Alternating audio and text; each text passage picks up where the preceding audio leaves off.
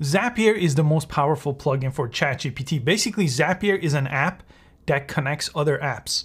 Over 5,900 different apps, it could connect them together, apps that will not be able to talk to each other at all. And now you could automate all kinds of different things using Zapier inside of ChatGPT. I'm gonna show you a very practical step-by-step process of using the Zapier plugin and using AI to automate a sequence of tasks. And if you've never really found a good use case for ChatGPT for your day-to-day, this is really going to change that with the Zapier plugin. Okay, let's jump into ChatGPT. Here, I wanna show you how to activate the Zapier plugin first. If you go to the settings menu over here and go over to settings and beta, there's going to be an option under beta for plugins. So this needs to be turned on. This though is only available in the plus version of ChatGPT, basically the paid version of ChatGPT. So you will have to upgrade your account if you want to use Zapier.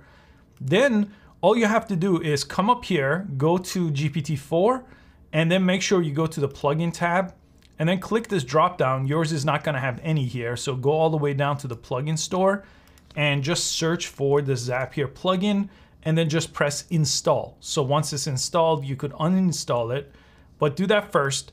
The one other thing I want you to do if you want to follow along, there's this other one called Video Insights. It's one of my favorite options. I'm going to show you with my use case how I combine these, but install this one as well. You don't have to do this step, but this will let you follow along with the rest of this video. And then to activate them, you just have to press this drop down here and make sure the check mark next to Zapier and Video Insight is on. So right now you could only have 3 enabled, 3 different plugins. There's hundreds and hundreds, but right now I'm just gonna have Zapier and I'm gonna have Video Insights turned on. Now the next thing I recommend is if you press the 3 dots over here and go to settings, you also probably need to turn on 2-factor authentication. So make sure you enable this as well, because when you connect this to Zapier, it will require that. That's on the ChatGPT account, but it does require typically the 2-factor, so turn that on. So now the very first thing I'm gonna do is inside of ChatGPT with the plugins activated, I'm gonna make sure they're activated. I have Zapier and Video Insight. The very first thing I'm gonna ask is this prompt. I'm gonna say, give me a link for making a Zap, because we want to set up the Zap through the OpenAI, through the ChatGPT setup. If you go to the Zapier website, it's actually a whole different layout. So we need to do this and get this link first. So let me click this link right here. Now, if you don't have a Zapier account, it's gonna bring you to this page. So create yourself a Zapier account. They have some free credits available. At some point, you're gonna run out and you're gonna have to upgrade your account. But right now, you could start for free. So sign up here so I could show you the next step. Now, then if you click the link in ChatGPT again, it's gonna bring you to this page. So I recommend you go back, click the link, and then come over here to set up one of these actions. You have to set these up before we could get started. So this again is gonna look different. If you've ever used Zapier, that's not what Zapier looks like. This is basically the OpenAI setup for ChatGPT to work with Zapier through that plugin. So make sure you see something that looks like this, and you're probably only going to see something that says incomplete action. These are the couple that I'm setting up right now, but all you have to do is press add a new action over here, and inside of new action, type in anything that you want to accomplish through this.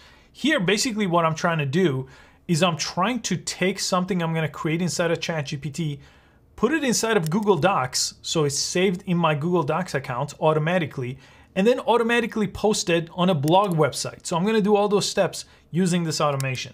So I'm just gonna say, create a Google Docs account from text. That's my very first step. The second step is gonna take a different Zap that will take that document and create a post for me. So in order to do that, it's gonna say Google Doc account. You need to link your Google account here. So connect a new account, it's gonna pop up. It's gonna basically give you this to connect it. I've already connected my account. And then document name, document content. I'm gonna, for both of those, say have AI guess the value. For written content, it's gonna do a good job here. And there's some more options here that I'm just gonna leave by default, but you could read about these. These are all optional. Then all you have to do is enable this action here so it's activated. Let me just delete this one because I just did that a couple of times. So as long as one of these is turned on, mine is create a document from text. The text is gonna be generated by ChatGPT. Okay, so this is turned on. let's go back to ChatGPT. Now that this is set up, let me give it my second prompt. And this one, try to kind of copy and paste from the description below. And I'll kind of break it down for you. I said, write a 500-word blog post, SEO-friendly blog post. Use headings and subheadings. Format it for readability and keep it at 8th grade reading level. Don't use promotional language. And I pasted a link to a video that I created. So all I did was I went to my YouTube channel, copied and pasted a video about the top 10 ChatGPT plugins. I pasted that here. Now, you don't have to paste any type of video. Obviously, you could just say, write me a SEO-friendly blog post, give it a topic, and it's gonna do that for you. But I prefer to use my own transcript from my own video. And then the most important part, then create a Zap and copy the content into my Google Docs. Once they're in my Google Docs, I could then create lots of different Zaps to send them anywhere I want. And now I have access to them outside of ChatGPT 2 for proofreading and things like that. So let me go ahead and send this message, then I'll show you exactly what happens.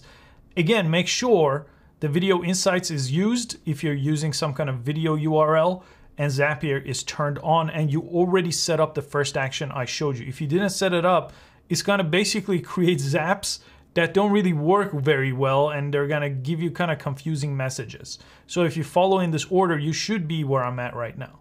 So first thing that happened is Video Insight got used here, and it basically wrote me a blog post, and it did a nice job with giving them a very SEO friendly title, and it broke it down for a really easy way to read it because it's gonna copy and paste it into my Google Docs that way. Now here it's gonna say, let's create a Zap and copy the content into Google Docs. Again, we had to do that first step. Otherwise it's gonna give you confusing messages here if you didn't set up that Zapier action I showed you. This one basically on the OpenAI side. Let me go back.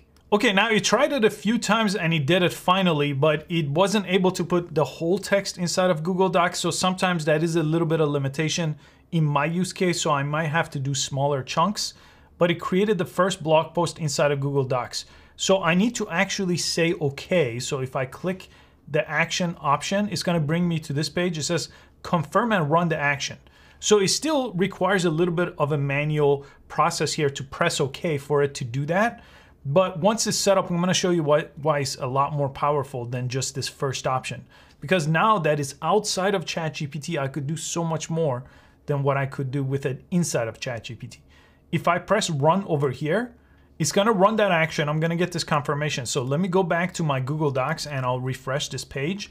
And right here, the top ChatGPT plugin just appeared over here. I've done it before. The last time I did it, it actually copied and pasted the whole blog. This one, it actually had a little bit of trouble, but it's in beta, so hopefully that's gonna get fixed very soon. So every time you review the action, you press okay. Now, here's where the power really comes into play. So let me show you this. Now I'm gonna ask for another Zap, and I'm gonna say create a Zap to take that Google Doc that we just created and turn it into a Tumblr post and publish it. Now this is gonna use Zap again. So every time you say create a Zap, it's gonna create one. Now this one's gonna look a little bit different because that wasn't my initial setup as an action. So I'll show you how to set this up. This is actually the traditional way that you use Zapier. So I'll show you the next step. But now you could do 1,000 different things with the Google Docs that we just created from ChatGPT input.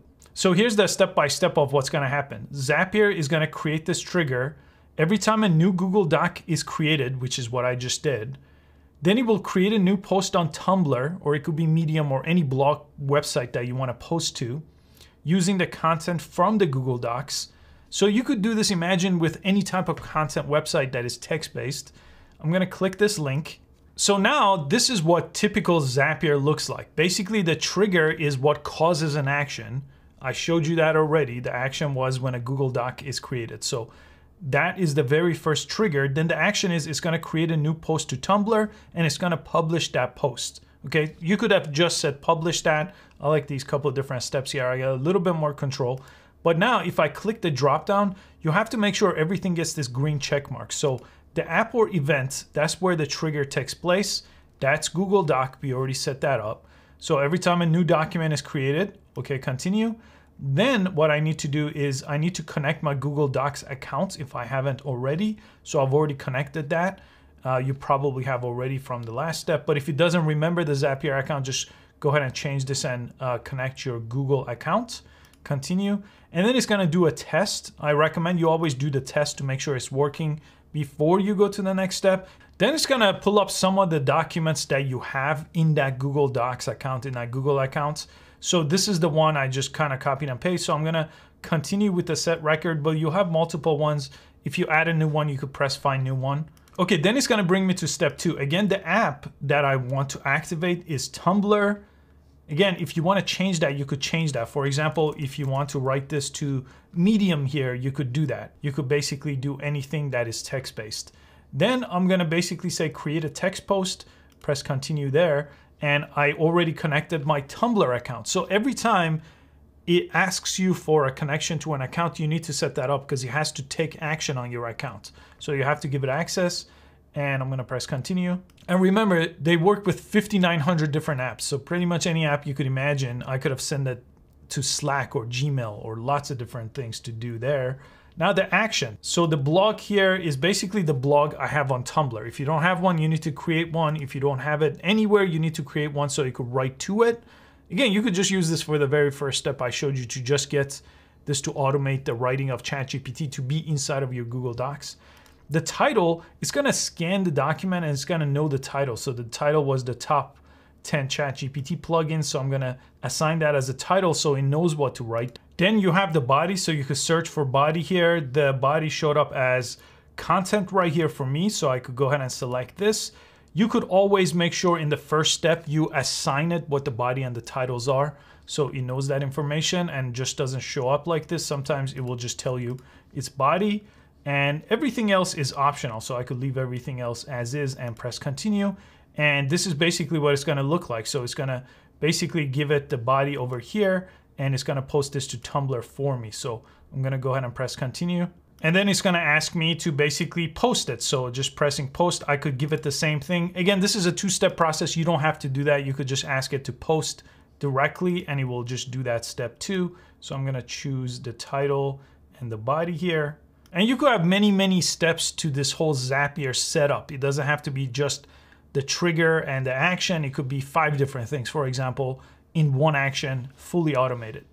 And now I just have to publish. If you press publish, this automation now is set. So every time you go through that process I just showed you, it will actually trigger the blog post to go live. Now, if I go to Tumblr, it did the action for me. So it wrote this blog post. I'm just under posts, top 10 ChatGPT plugins, part 1, and it basically wrote it exactly from my Google Doc. If I go to my Google Doc, this is the ChatGPT document that ChatGPT wrote, and is exactly the same document. So ChatGPT created the text went inside of my Google Docs, then I created that other Zap to basically turn that Google Docs into a blog post that is getting posted on Tumblr. Then I'm gonna do the same thing to post it on Medium, maybe with different wording, have ChatGPT rewrite it. Then I can make tweets from it. Then I can make other social media posts from it. Maybe a script for my short format videos as well. And if you want to learn all about the top AI tools, including tools like this for automation, we have an entire learning platform all about AI. We have well over 200 different videos. We have downloadable guides that you could copy and paste, thousands of prompts. Right now, we have well over 6 completed courses, and we're adding multiple courses every single month to learn the latest AI tools and completely master it. And we have a private community where you could ask us questions, and we share resources that we don't share anywhere else there as well. I'll put a link in the description to learn more about that. I hope you found this video useful. I will see you next time.